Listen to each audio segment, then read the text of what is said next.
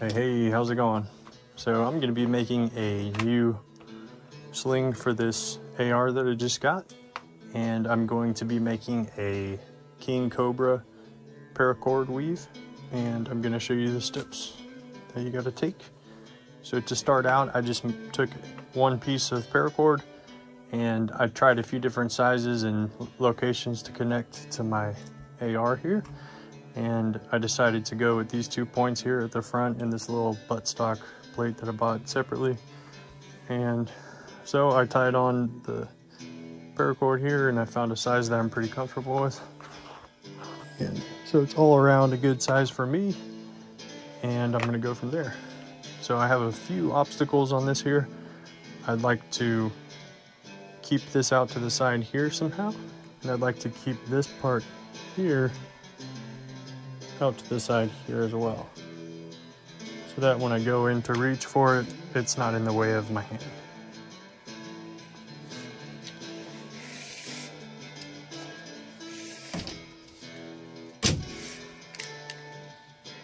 So right about 52 inches. Alright, so I just pulled a little strand through here, and I'm going to go ahead and make a short little weave right here.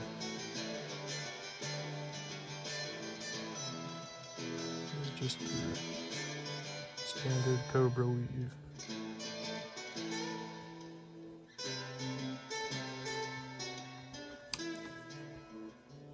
And I'm going to make this very tight, because if you make it tight, it's going to be very rigid. And that's kind of what I want right now, at least for this part. For the rest of the strap, I'm going to make it pretty loose. But I want this to be real rigid so that it shoots this out to the side a little bit.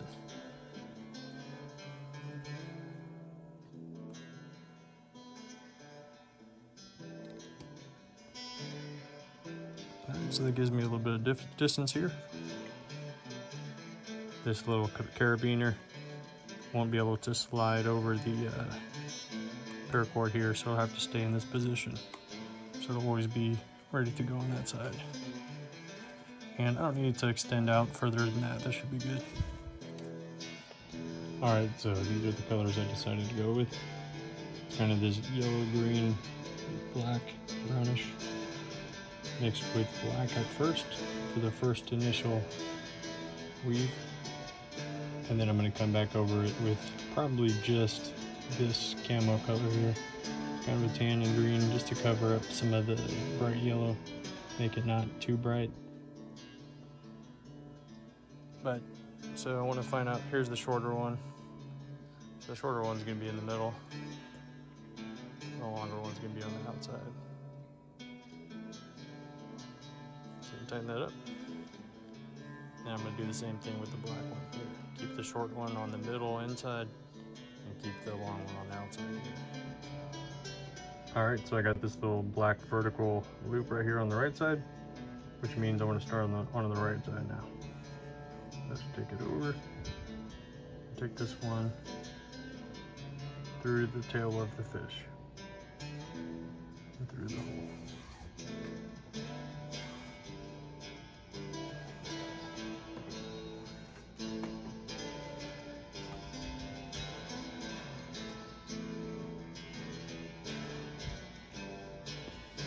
Now that vertical loop is on the left side, so I'm going to start on the left side.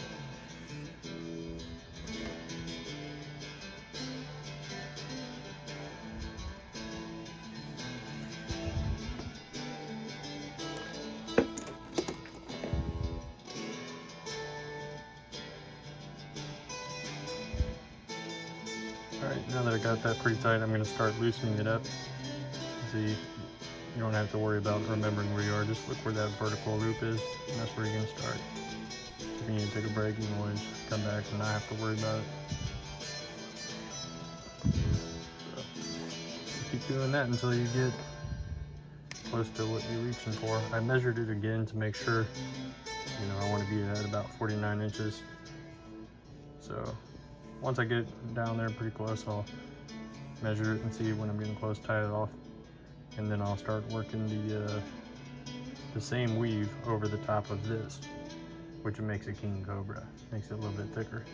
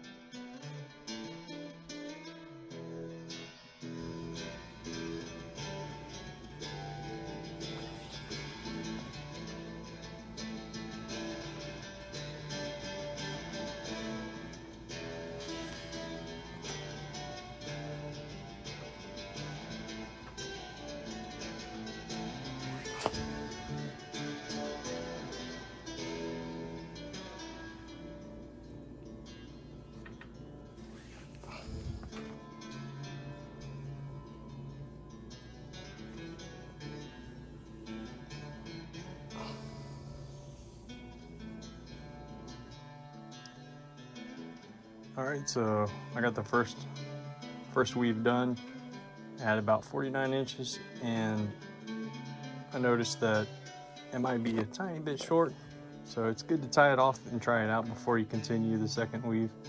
Make sure it's good to go. I think it might be a tiny bit short if I'm wearing like a heavy jacket or something, so I'm gonna go back and add maybe another couple of inches. So I just tied one single knot with the center cords, and it real tight. I'm gonna go ahead and cut them pretty close. And use a lighter to cinch them up.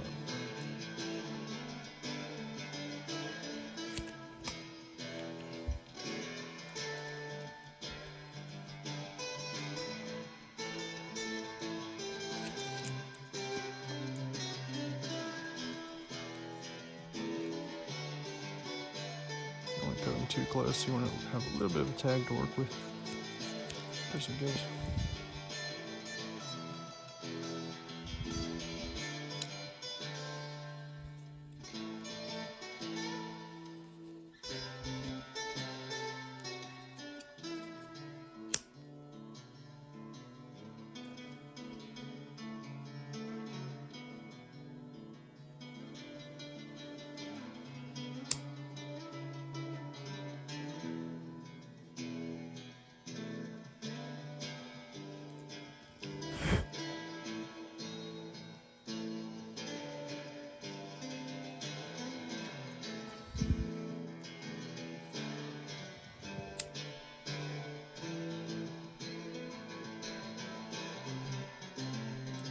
So I have 25 foot here.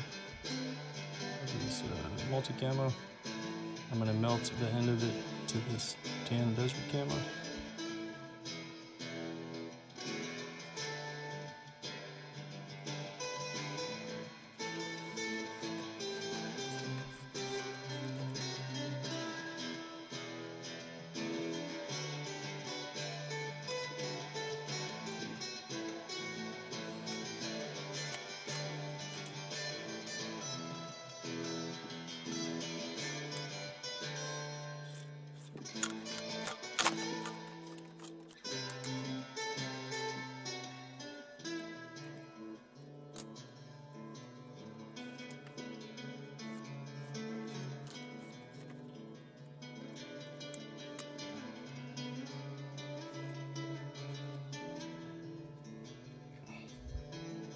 So basically just getting every knot within the previous knots.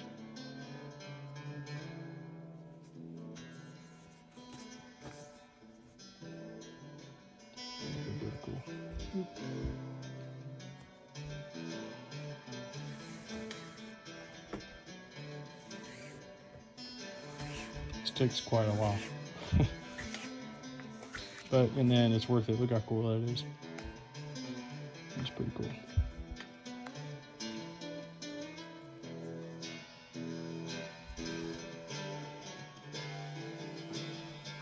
All right, so here's the finished product.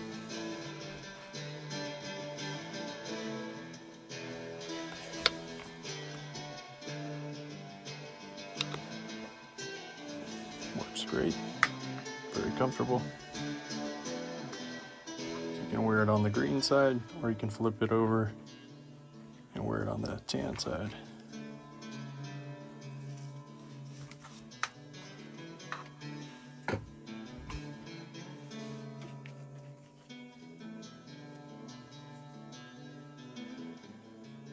If you ever run out of cordage, you can always see I turned from the green to the tan here and just melted it together right there and added a little bit more.